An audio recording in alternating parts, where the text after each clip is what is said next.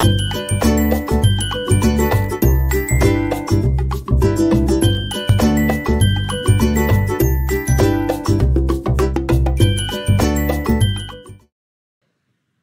we are back. We are talking about hedonic testing or preference testing. And if you haven't watched the first video, I do highly recommend you take some time and watch the first video where we talk about the theory and the structure of some of the different styles of questions that we're asking when we're talking about preference. So much of sensory analysis, as we've been discussing in this channel, is all about finding out what do consumers like and why do they like it. And so hedonic testing is part of that introduction, and we've walked through some really straightforward methods of doing that.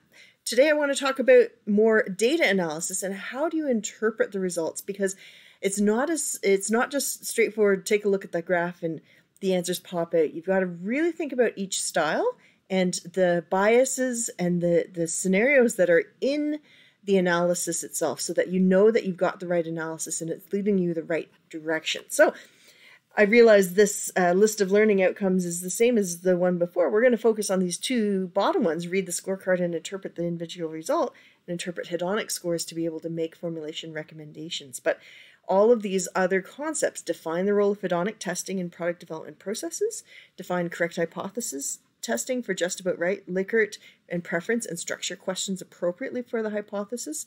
Know what is required for a basic hedonic sensory setup, including the tray setup. We're going to be focusing on that questionnaire scorecard learning outcome here.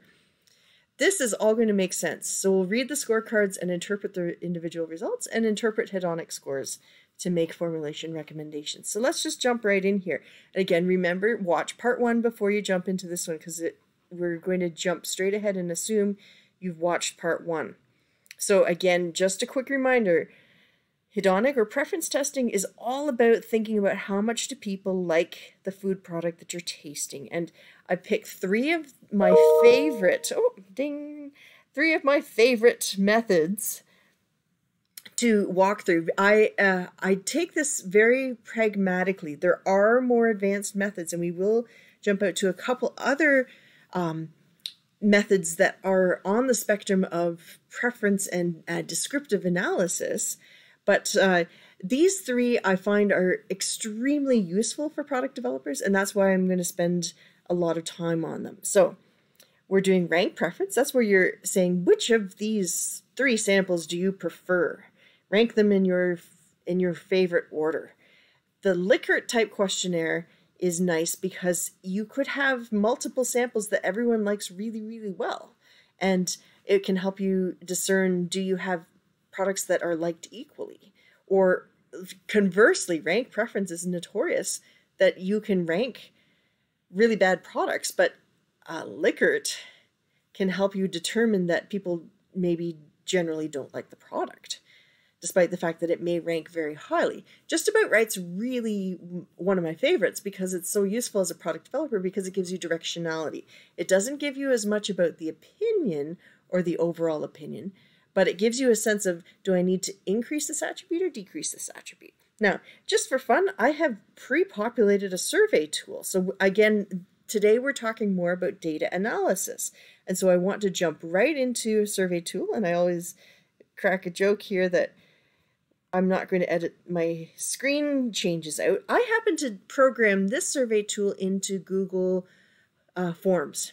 And Google Forms just happens to be a free product for personal use and for small-scale education use. Google has a suite of different products, and it's nice because the students don't have to set up a fancy account to be able to access this. There are a variety of different survey tools that are available online at low cost or at no cost, and I just happen to use Google Forms because it does a pretty decent automated job at doing the data analysis. So let's just quickly remind ourselves about the structure of some of these questions. Normally in a full survey tool, I should have some preamble questions saying, welcome to the survey. This is some general instructions. Here is the risk-benefit statement. Here are the allergens and or other food safety issues that you may be concerned about. do we have informed consent for you to participate? You should have that. I am jumping straight to the theory behind these questions. So first question was just about right. And you'll notice here we have listed some of those attributes. So we did an attribute analysis on some chocolate chip cookies. We felt these were important attributes for our consumers. And then we determined based off of these attributes, we've got a just about right scale here. And yes, you could have a 7-point or a 9-point just about right scale. I stick to 5 points. It is easier to deal with that you're either just about right in this central tendency block here, and that's the ideal scenario. We want the panelists to be clicking down that middle line to know that we've got the ideal product. Or is it slightly too little or way too little? Slightly too much or way too much of the different attribute. And so as a product developer, I could look at these attributes and say, okay, if I'm scoring way too much browning, then I either have to think, is there an ingredient in there that's contributing to the browning color of my cookie? Or am I overcooking it and causing too much Maillard browning in my cookie during the bake-off process? Maybe we're looking at crispy texture. If it's just about right, that's fantastic, but maybe we've got too little crispy texture. Maybe this is a cookie that has a bit of a chewy or doughy sort of texture. Maybe we need a second attribute to talk about chewiness or doughiness. But maybe we've got way too little crispiness. Maybe it's soft and just sort of cardboardy. We'd have to think, do we have enough plasticizer? Do we have enough sugar in there to go through that sort of glass transition effect in that cookie to get a crisp snap on that cookie? Same with chocolate chips. That one's pretty straightforward. Way too little? Well, we've just got to increase the amount of chocolate chips while still remaining cost competitive. Or I could never have way too much chocolate chips in a cookie. I joked previous video that I would just eat chocolate chips if I could. Buttery flavor, if we're formulating with butter, you'd assume it's there. But if you need that as an attribute, but maybe you're formulating with margarine or you're formulating with some other solid fat, maybe shortening, you may be needing to add buttery flavor or other natural flavors to that product. Conversely, you may have too much buttery flavor and it's overwhelming other attributes in there. Think from a product development perspective, what do you need to dial up and dial down? In a moment, we'll take a look at the stats analysis on here. That's another just about right. Oh, no, this is not a just about right. This is a Likert. And so same cookie, but now we're thinking about how much do we like each of these attributes? So I've got the same scenario, but note down here, I've got a question about overall impression on that product. So how much do I like it? Now we don't want central tendency. We actually want to see right-hand tendency in our data. We want to see that people like the browning. And it's a very different scenario from just about right. Now we're talking about values and beliefs and not just is the attribute there in the right level. So in this case, now we may be able to hone in. Maybe people dislike crispy cookies. Maybe they want chewy cookies. Maybe they dislike chocolate chips. Who dislikes chocolate chips? You never know. Honestly, this now hones in on values and beliefs. And that's a very different scenario. Now, this is a repeat of the same question, but you'll notice I've introduced a different sample. When we do this together in class, I often just buy some cookies at the grocery store. Maybe I've got some, President's Choice Decadent chocolate chips versus another store brand, Irresistibles or Sensations. And we'll line those up and see how people experience those two different products. And then last but not least, we have this ranked preference. And in this case, it's a ranked preference of 2 samples, and we can do that data interpretation there. So just from a structure perspective, I believe these are radio button multiple choice questions. And so I want to force it so that when I'm answering this, I can so this is a multiple choice grid, and I'm setting up my rows and I'm setting up my columns. And I believe there's a couple radio buttons here where I have to force one response per row. And so I always say to people when they're programming online survey tools to make sure and run that survey with your team before you release it to the public, and try and break it. Have your like teenage kid try and do the survey tool and see if they can muck it up, because that level of user interface and making sure that your survey is not going to cause misleading answers. Make sure that you test it and you try and break it and you try and abuse it before you release your survey to the public, because you don't want people not finishing the survey or stepping aside from your sensory analysis because they can't use the tool. And I've seen it before where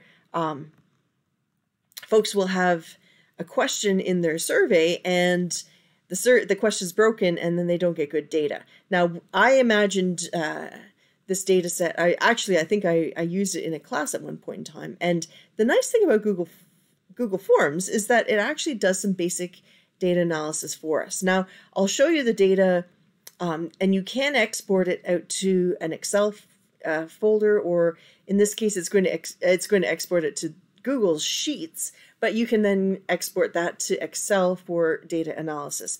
The challenge is that it's going to give you words. It's not going to give you numbers, it's going to give you words, and you have to do some extra manipulation.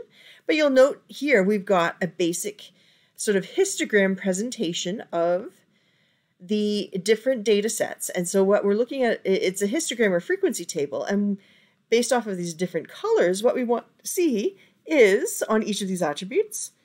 On sample 172, we want to see, ideally, that yellow just about right honing in. And so in this case, we know on cookie 172, we don't have enough browning. We need to be increasing it, whether that's through cook-off or inclusion of more browning ingredients, maybe some brown sugar or some molasses or more spices to increase that browning color. In the case of crispy texture, we're getting closer, but we still have too little. Is there a sweet spot in terms of having that maximal just about right? Ideally, it would be approximately 70% of the respondents, but every organization is going to have a different threshold of what they deem is just about right. And it also is going to be better if we have more respondents. And in this case, I think I only had 7 respondents on this survey tool when I released it. So on any of these, do we have a sense of just about right? We're getting closer on the buttery flavor, but still we could be dialing up that butteriness. Do we have anything that's way too much? Interesting. The vanilla, we've got a bit of skewness here. Do you see how it's distributed where we've got a few people on the way too much and a few people on the way too little, and not, what we don't want to see is a lot of flatlining on this. We want to see that central tendency. Now let's scroll down to our Likert results. This is our Likert, and what we want to see is lots of purple in this case. Do we see any purple here? What we don't want to see is blue and red. We want to see green and purple. And rest assured, I think this cookie needs some reformulation, because I don't see any purple on this cookie at all, which is really, really interesting. Let's scroll down to cookie 914 here. And so in cookie 914, we've got way better just about right scores, and we've got more central tendency of that yellowness. And so the nice thing about Google Forms is that it does give you some data analysis. It doesn't give you a lot of disaggregated numbers. And so some of these numbers you could capture manually and then do additional analysis. But from a really introductory product development perspective, you can grab really interesting information with minimum analysis involved. So I think in terms of cookie, 914 is scoring better in terms of just about right on these attributes. Brown sugar, perhaps a little less brown sugar, substitute more white sugar. Vanilla is pretty good, maybe dial it down a fraction of a percent. Buttery flavor is slightly too much, so do we substitute in shortening, or do we use a butter that has less of a buttery note to it? I know that sounds weird. Chocolate chips, looks like we're doing pretty good there. Each of these attributes we are able to hone in and dial up or dial down or give an approval so that we can move our product forward in the product development process. Taking a look at our Likert score here, we've got, again, what are we looking for? We're looking for mostly green and purple in terms of positive opinion here. Green and purple are on that like slightly or like extremely. And oftentimes you'll express it as a percent of the total score. So you'd say we've got 4 plus 2, we have 6 out of 7 respondents, or whatever the fraction is. 6 out of 7 respondents said they either liked slightly or liked extremely the brown color. 3 plus 3, 6 out of 7 respondents said they either liked slightly or liked extremely the crispy texture. And conversely, you could say 1 out of 7 respondents disliked the crispy texture. 7 respondents is a pretty small number, and so I wouldn't have a huge amount of confidence in it, but that's not unrealistic for you to have within a small R&D team, that sort of response. So it looks like 914 is the better cookie, and let's roll down and see, is 914 the better cookie? Indeed. From a rank preference perspective, 914 is the preferred cookie by 85.7% of our population, or 6 out of 7 respondents. So from a data analysis perspective, I realize that it's very hands-off. However, there's, in some respects, the fact that you don't have to go and do an additional few hours of data manipulation can really be useful from a rapid prototyping and a rapid product development perspective. I've seen teams in R&D centers build out a basic survey tool of this sort, and they can reconfigure it quite easily and then hand it out and send out by email to their team a link saying, please fill this out. We're going to taste some product in this morning's scrum, and we want to get your feedback. We'll be having our team meeting at 10 o'clock. Please bring your telephone. We'll fill out the survey. The respondents then fill out that survey, and the responses are ready to go and in that summary format. Now we can export the data, and I will have a second video when I'm doing CATA, or check all that apply, that talks about how do we do frequency when we've got word type responses. And it's a bit more of an advanced topic that we have to use some macros, and the macros are not difficult to find, but we have to plug in some macros into Excel to be able to do frequency tables on words. So don't be afraid of the data analysis, though. Do take the time and make sure that the data that you are seeing absolutely makes sense. So just about right, central tendency. Likert, we're looking at tendency towards like slightly or like extremely.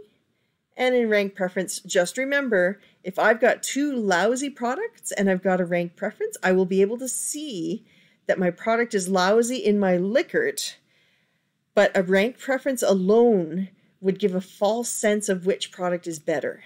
And so always make sure that you're linking your survey results in a sort of concerted, harmonious system so that you can get the big picture on your product in a successful way. All right, I think that's enough for this data analysis. I will have some more videos coming up shortly, and I always love to hear your questions. I've got some Q&A videos that I want to be making in the near term. So love to hear from you, and take care. We'll talk to you soon.